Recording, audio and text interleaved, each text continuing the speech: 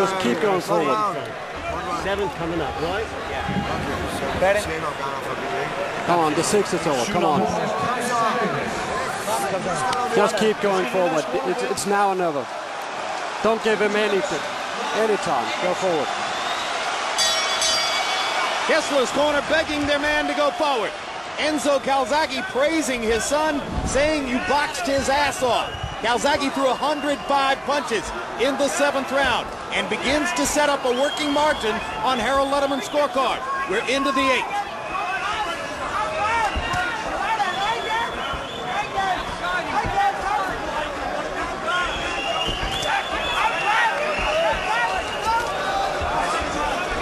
Calzaghe beating Kessler to the punch with his jab. It's been a pattern for most of the last few rounds. But Kessler's more aggressive this round. He's actually leading the attack this round here. That was a big left hook by Mikkel Kessler. Yeah. Instead of waiting to counter punch as he's been doing most of them, he's actually aggressively going after Calzaghe this round. But dropping his hands and allowing Calzaghe to land upstairs.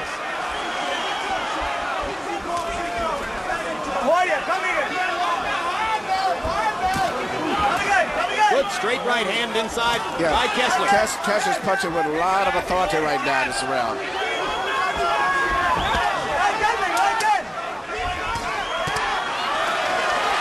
Again, the left hook from Kessler. He's trying to make it into more of a fight. Well, he's fighting right now, and everything he's punching is with full power. Both guys are throwing bombs, and they're both good punchers. Kessler's a better puncher, though. Yes. And he's doing exactly what he has to do because he was systematically losing the fight the way it was going. So I think he's coming out now to let it all hang out one way or the other. Kessler needed to change. He needed to do something extra, and he started to do it, and Calzaghe has responded. And Calzaghe walked into a left hook as he was responding, but walked through the left hook and kept coming. Kessler spent a lot of energy in the first part of this round, and now he may have to pay for that because he's getting a little tired. And Calzaghe, as always, is going to step up the pace right now, realizing that he may have lost the round so far. Yep, but you know, when you look at the uppercuts earlier, several right crosses, and the left hooks in the last couple of rounds, Calzaghe's chin has been very impressive. Both guys I've been impressed with all around their skill, the determination, the conditioning, everything. Calzaghe's answer is to mix in body shots now. 2 good left hands to the body.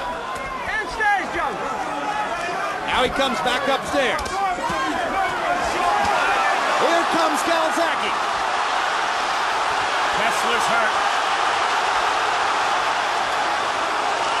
And Ortega chooses this moment to warn Calzaghe for holding. The crowd doesn't like that. That's a break for Mikkel Kessler. But Calzaghe comes right back. Takes a left hook for his trouble. And Kessler is still standing up to punch. He's not trying to play it safe. Once again, it's a fight, not a boxing match. What a fight.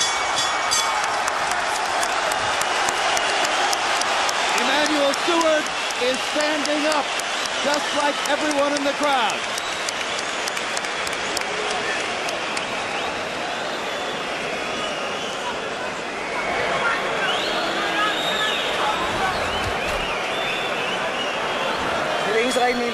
It's the only right thing. You have to fight him. Attack, attack, attack. You can't afford anything else. This is the 9th round.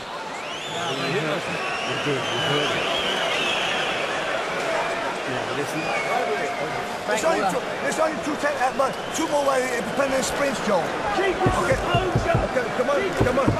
Don't go raggedy, right? Don't go raggedy, all right? Right. Combination. Boom, boom, boom.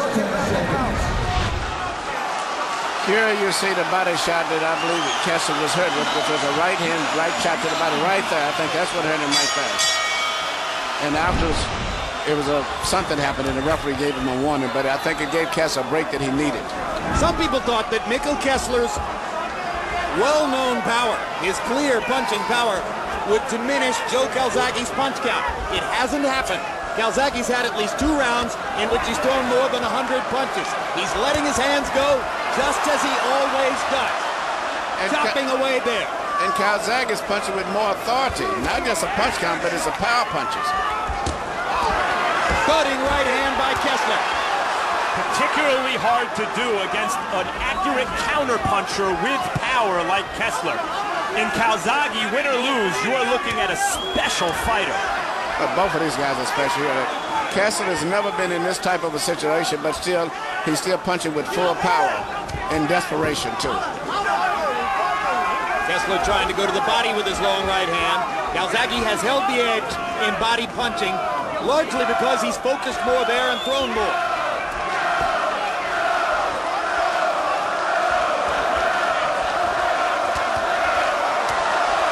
Another non-stop Calzaghe barrage. And if stamina becomes a factor down the stretch, the body punching figures in.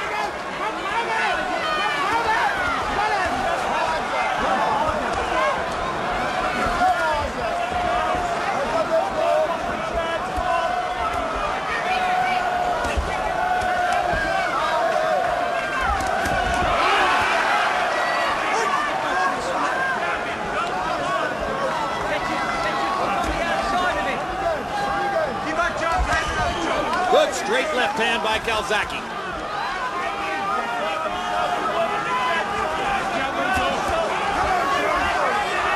Kessler lands a stiff left. Yeah, Calzaghe comes back with a combination. Kessler seems to be a little bit on the tired side, but he's still punching very hard and can never relax with him because he can turn the fight around with one solid blow still. Well, he's had a lot of big moments, just not enough of them. It's one of the oldest dictums in sports. On the road, you've got to play to win. Kessler's on the road here. He's got to let more of it hang out and play to win.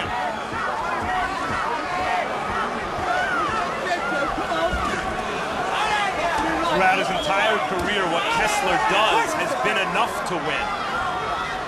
He hasn't been forced into a second or third gear yet, and here he's being forced into it, and I think he's trying to do it, but Calzaghe continues to elevate as Kessler picks up the pace. Calzaghe is very, very special. I'm just looking at the things he's doing, how he's making his adjustments. Look at the hand speed. Everything in the book.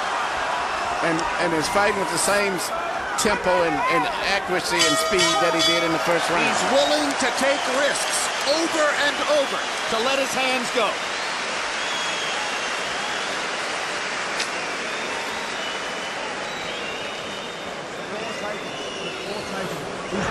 Immediately following our telecast, stay tuned for the premiere of Countdown to Dakota Mosley. Our behind-the-scenes look at both fighters as they prepare for their welterweight showdown 1 week from tonight in Madison Square Garden, live on pay-per-view. What a great, great fight that could be. You can do better, Joe, okay? Bam, bam, bam, bam, bam, bam, bam, bam. Use your rallies to work, score points. Use your rally, you know? It's the not on for a winning. When he gets forward, use your right and the left. Go left and use your right. Which round is this? This is the 10th. Go. There we see body punches again, which I would have never respected that Calzaghe would be more effective in a fight with body punches than instead of with his jabs and his regular head punches. Just wading forward, trying to hit anything he can. In the last 2 rounds, Calzaghe has outlanded Kessler by CompuBox count 50-32. Harold, how do you have it coming to the 10th? Okay, Jim, 7 rounds to 2, 88, 83, Joe Calzaghe. Jim, Mikhail Kessler's got to do something. He's got to go to plan B or he's going to lose this fight. Joe Calzaghe just giving him a boxing lesson. Jab, jab, straight left. Jab, jab, straight left. Over and over and over again. By the way, Mike Ortega really took away Joe Calzaghe's advantage in the 8th round. He had Kessler hurt, and Ortega yanked him off to warn him about a shot behind the head. You can't do that. If a guy's got the other guy hurt, don't jump in. You know, you can warn him, but don't jump in.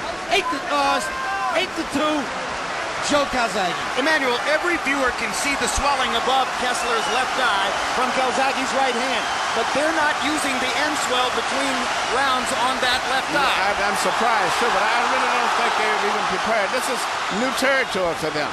I mean, Calzaghe has had a lot of tough fights, injuries and whatnot. I don't think that Kessler's camp was just prepared for this type of a war.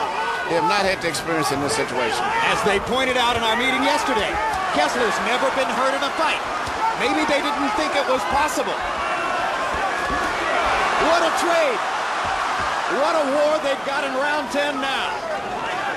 But Calzaghe looks cool as a cucumber amid the fire. Yes, he is. It seems like he's more comfortable in this situation than Kessler. Kessler is into a desperation mode of throwing enormous right-hand counter punches, hoping to catch Calzaghe with a home run punch. Calzaghe is content to just keep. Impressed me tonight because definitely these are the two